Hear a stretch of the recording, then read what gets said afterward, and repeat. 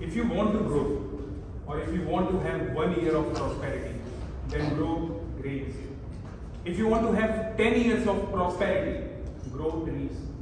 And if you want to have 100 years of prosperity, then grow people. Good evening, fellow Toastmasters and distinguished guests. Have you ever attended any networking event other than Toastmasters? Can I have a raise of hands? Yes. Do you want to know how you can maximize your time and effort so that you can make your presence worthwhile in that event? Of course, yes.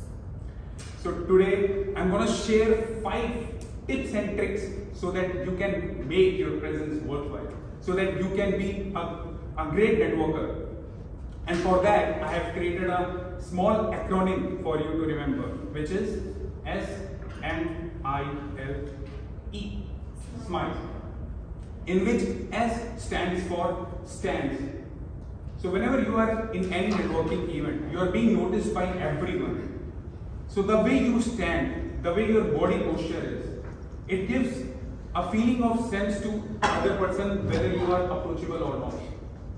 So if you are standing confidently, if you are making eye connections with others, and if you are not putting your pocket in your, if you're not putting your hand in your pocket, then it shows that you are confident. While if you are talking to someone by locking your hand, if you are carrying earphone, if you are using headphone, and if you are keeping your hand in your pocket, then it shows that you are not approachable. It shows that you are not open to network. So next time whenever you are attending any event, make sure your posture should be straight. Now the second character is M, which means mannerism. So mannerism means how you treat, behave, or greet others. Like in Toastmaster, whenever any guests come, we greet our guests, we ask them how they are feeling about the meeting.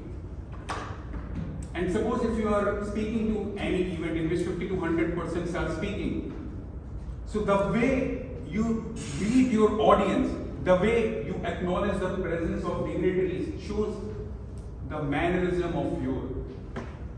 Also, being an audience, whenever any speaker is speaking, if you are paying attention, it shows that you have good manner of being a good audience. And remember guys, please, can I have your attention? After 10 years, after 20 years, or even after 30 years, people will hardly remember you. But they will definitely remember the way they have been treated by you.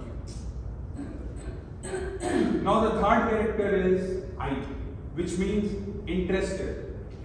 Interested means zeal to learn something, or it can be how you are curious about the topic.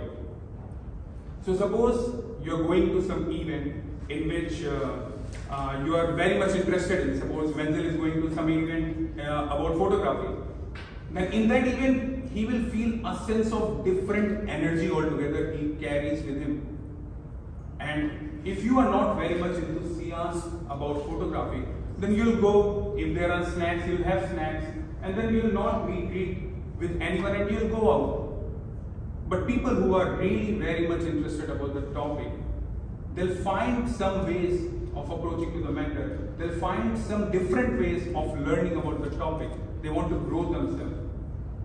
And researchers have shown that if you are really interested about the topic which you are learning in, then the chances are you'll learn more than 200% compared to if you're not interested about the topic. Also, if you surround yourself by the people who are having same interest with yourself, then the chances are that you can get to grow faster at a faster pace than if you are not surrounded by people which have common interest. Now the fourth character is L, which stands for Learning, listening. So listening means how you are paying attention to the audience, how you are paying attention to the speaker. It will be vice versa. It will be all together.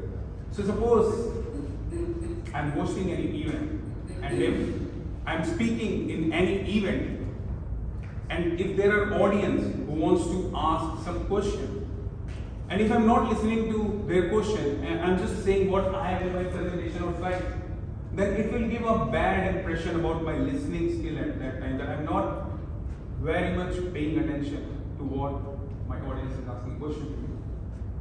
Or suppose you came to any event in which your mentor is speaking, a very big guy is speaking, and you get a chance for 5 seconds or 10 seconds after the event to talk to them, then you'll not only take selfie with them, you'll have a good amount of time in that 5 to 10 seconds so that you can be into their network.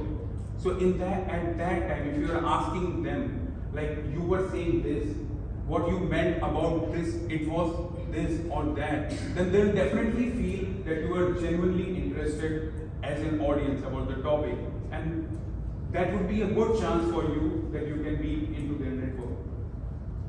And finally, E, which stands for encouragement. It means boosting or supporting others. Suppose I'm giving my speech and you are giving your amount of time of your life, 7 minutes, every one of you. And you can notice what my strength is, because I cannot notice because I'm speaking. And you can notice what are the key areas. If I can improve, then if I point out, then I can improve very easily. And if you are supporting me, if you are giving me chance to like put on my strength, then it means I'll be encouraged. At Toastmasters, we encourage our guests by helping them participating in table topics. So, with all these 5 acronyms, SMILE, whenever you go to next event, please smile. Over to the Toastmaster. Thank you so much. Come on everyone, please have a big smile and give a huge round of applause.